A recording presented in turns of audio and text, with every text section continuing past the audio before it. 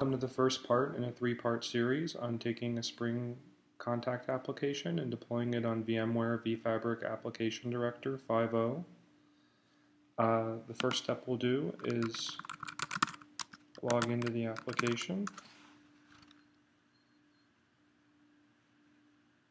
This is the default application landing page, and you see all the existing apps. We're going to create a new one, and I'll call it Contact, and you can optionally have a description. Now I'll save it, and then we'll create a new application version, and we'll just leave it at 1.0 is fine, and it's an in-memory database, so we'll call it in-memory DB for the app, and it'll be a standalone app on TC server on a single node. So once we've saved our version, we can create a blueprint. This is the main blueprint page. On the left we have logical templates we can use, which represent operating systems and services installed on them. We're just going to take a CentOS 32-bit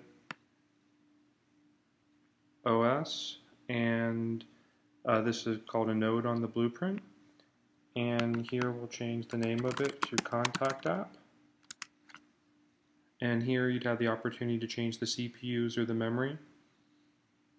And also these are the logical networks that you can define, and what we have defined by default is just fine. On the right here are application components such as EAR, executables, jars, and over here all the services available. We're going to look for TC server. I'll use 2.1 for this example.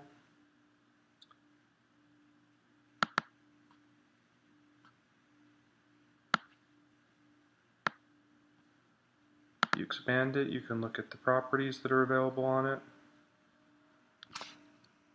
This is the snapping components feature, and you can see whether items are exposed or consumed in this column. So this is exposed is servlet container and directory. And we'll go ahead and drop a WAR on, which will automatically connect to the web after, service start, and service stop.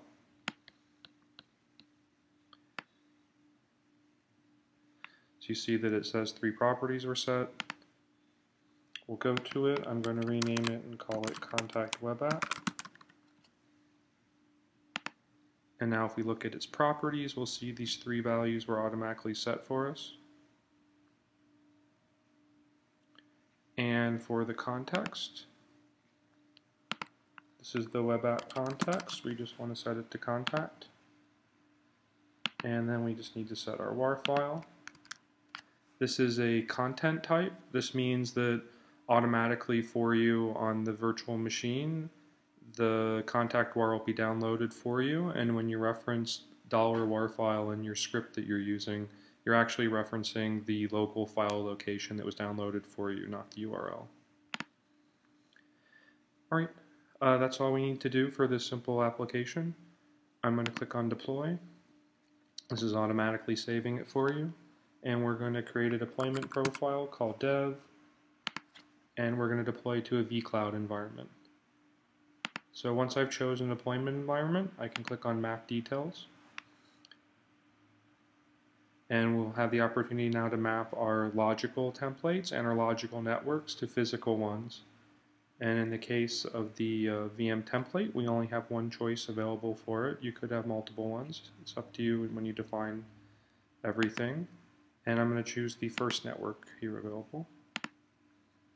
Now on this page you have the chance to change any application properties that you want to override. So we could change the memory or the CPU or give a specific host name.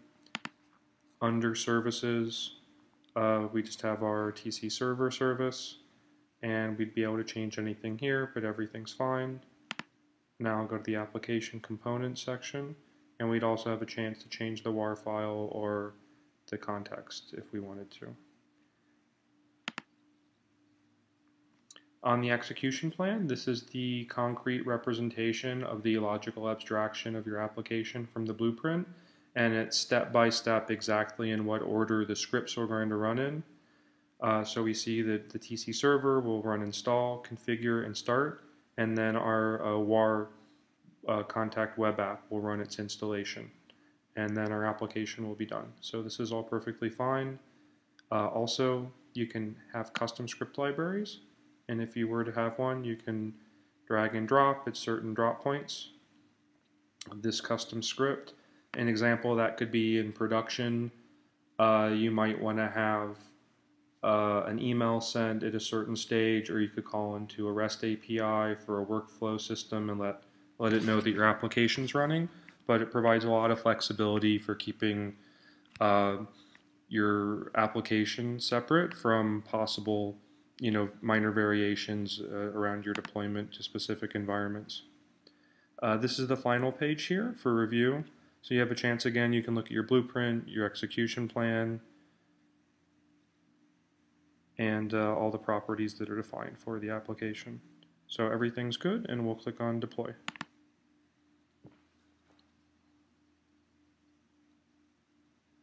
Right now our deployment is scheduled and it'll get picked up in a minute. This queues up all the deployments and starts processing them in the back end. We have 4 different panels here. The task details let you see the general details of the application that's being deployed.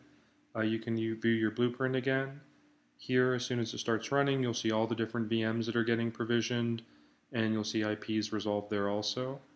And on the right here is your execution plan, and that shows step by step the processing once the VM is completely provisioned.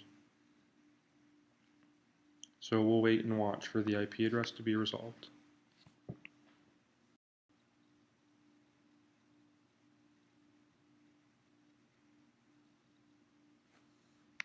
Now we have an IP address resolved, and you see that the VM is still provisioning itself.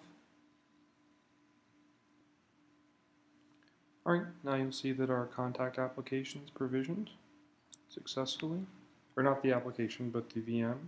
We can now watch in the execution plan for the installation. vFabric TC server has already installed itself, and we're just waiting for the contact web app to finish its installation. For each of these steps, you can view the script that was run, the actual properties that were used for the script, and also any logging from the script, so it's useful for debugging.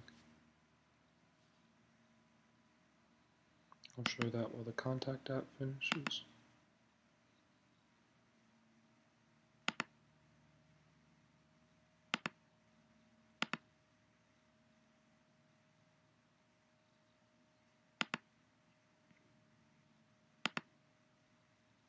And here's the logs for that one step. Alright, the contact web app part of the process finished, the deployment successful. We should now be able to log into our application. So let me just copy this IP. Open up a new tab. Just hitting the root first, so we see TC servers up. Now I'll go to the contact web app, which was our context.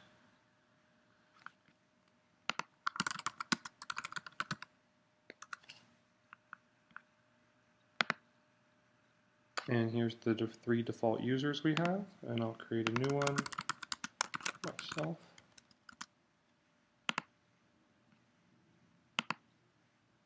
Alright, that's it. So we now have a successful deployment, and we've confirmed the application's up and running. Now let's go ahead and, so this was to vCloud, and we'll deploy to Amazon EC2. So I'll go back to our application.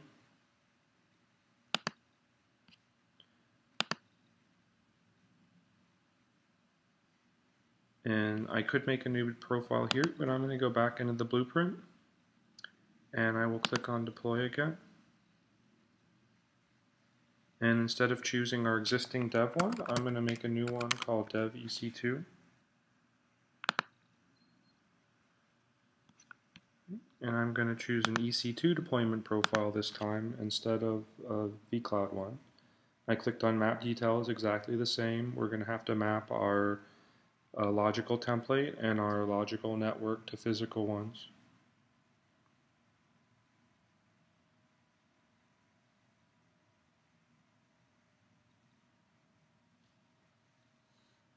Right, so we have a physical template resolved, and I'll select a network. I'm going to pick the public one.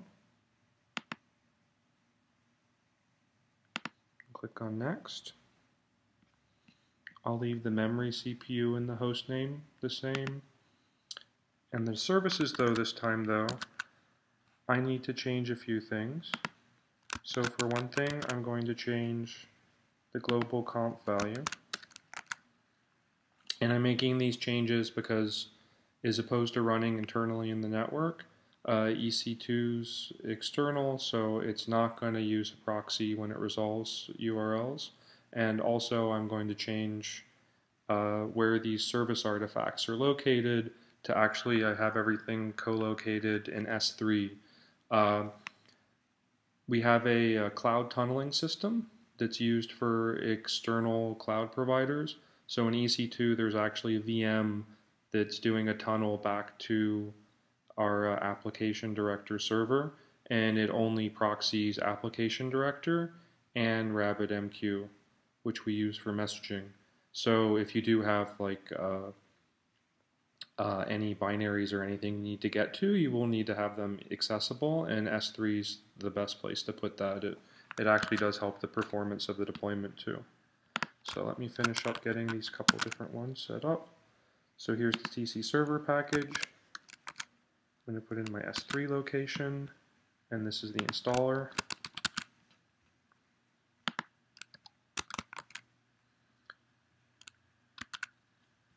And I'll copy this last one. We're also going to point to the contact WAR in S3 instead. So we could have done all this in the blueprint, but in this case, we'll say our blueprint's oriented towards deploying to vCloud, but now this deployment profile can keep being reused again for TC server, or for EC2, deploying TC server in the contact web app. So I'll click on Next, and it's generating an execution plan, which is the same as before. And now when we review the properties, we'll see that we have this different proxy setting, and we're also pointing to our S3 repo for these 3 different items, and I'll click on Deploy.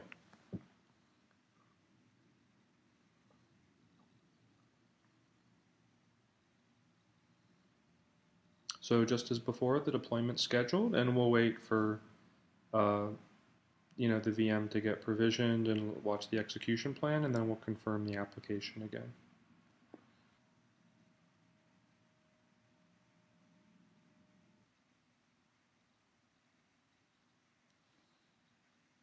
Okay, we have an IP address resolved now, an external one, and the contact VM still provisioning. And once it does, the execution plan, TC server installation, and the web app install will start. Alright, the VM is provisioned. The execution plan is starting to run, so TC server installation is going first. Alright, great. Everything's done. See, it was faster than before. S3's downloads are very fast. If we look at the properties for the TC server installation, we'll see the 3 different values that we did. So 2 are to S3, and the others changing the Darwin proxy configuration. And the deployment's successful. So let's get the IP address, and we'll look at our apps up again.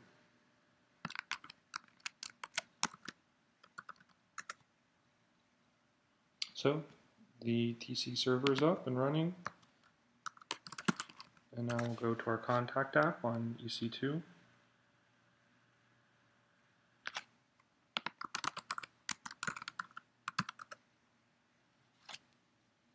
So we'll see the 3 default users again. And I'll go ahead and create myself one more time as a record. Great. So now we've seen this application deployed to vCloud and EC2 by just changing the deployment profile, which shows the flexibility of application director and being able to have repeatable deployments to different environments. Thank you, and stay tuned for the other 2 parts of the series where we'll take the contact application and have it deployed with an external database using vPostgres, and after that we'll use Apache to serve static content and also as a proxy to TC server.